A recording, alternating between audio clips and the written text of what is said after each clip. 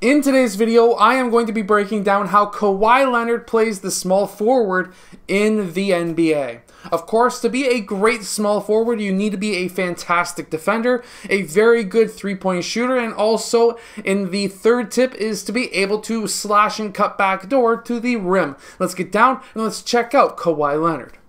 Okay, so cutting towards the rim is very, very important. Here he's able to cut towards the rim by going backdoor on his, of course, defender, and he's able to finish with a dunk.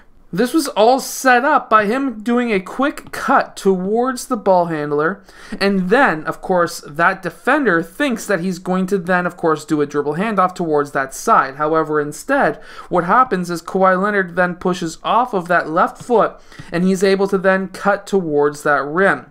This is a very good pass that threaded the needle between two defenders so that Kawhi Leonard could get that ball. However, here, he is also very good with footwork. He's able to catch that ball on his left foot. He's allowed to take 2 steps, 1, 2, and here he's able to sky up for that shot. Now, this is also why you need to be good with both hands. So here he does go up for that dunk. However, the reason why he used his left hand is if he used his right hand, that defender right there, Zach LaVine, would have, of course, stolen that ball, and that would have never been a dunk. However, by going and finishing with his left hand, he was able to finish with a dunk without getting blocked. Also, these days, you have to be a very good one-on-one offensive player in basketball to be able to be a very good small forward. So here he uses his footwork to be able to pivot and, of course, swipe that ball down low underneath the hands of that defender, and he's able to then attack that rim. He's able to do 2 dribbles towards the baseline. You really want to limit your ball handling when you're attacking the rim. Here he's able to take his 3rd dribble, which then allows him to set up his spin move into the middle of the key for a fadeaway jump shot. So of course, after taking those 2 dribbles towards the net, he's able to take a 3rd where he lands on both feet. Of course, this is going to leave you balanced, but also gives you options. And here he's able to spin back, right, left, and goes up for his shot. You also have to be very good at running the floor in a fast break. Here he's able to get that alley-oop dunk, and he's able to do this because he's able to cut in at that free throw line extended, and this ball handler was able to draw up that baseline or that bottom defender so that now Kawhi Leonard has a huge lane for, of course, that dunk. You also have to be really good at posting up. Now, of course, this is a post up, but it's out near the perimeter. Of course, he is, being front-faced.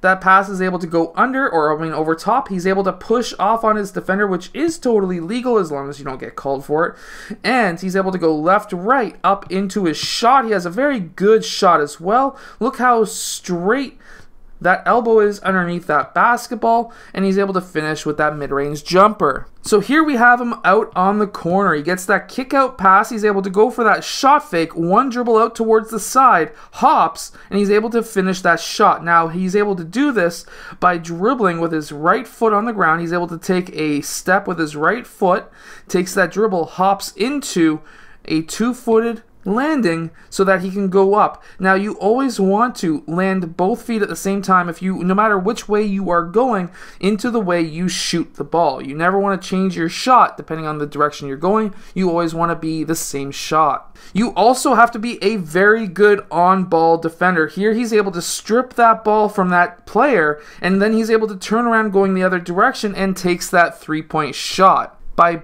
turning defense into offense, you can be a very good player. These days with the 5-out offense, being able to know how to use that screen and roll on a 5-out offense is going to be very handy for you to finish. Now, of course, here he could have passed down to Zubac, but Julius Randle was going to be able to cut that pass off. But instead, we have Kawhi Leonard, who's able to finish anyways with his right hand. Also, by having very good footwork, using this crossover, getting that right foot down so that he can spin off that defender who overplayed on that left side, and now Kawhi Leonard is able to finish right in the middle of the key. Now, he did finish this. However, this is very good. At this time, he's able to then do a quick crossover, overhand crossover towards that left side that brings his defender over towards that left side. That player overplays that side. Kawhi Leonard notices notices that he's got an open lane if he spins, and he's able to spin around that player and of course finish. A very good move to use is one that Kobe as well as Michael Jordan used as well, is of course when you're dribbling towards the left side,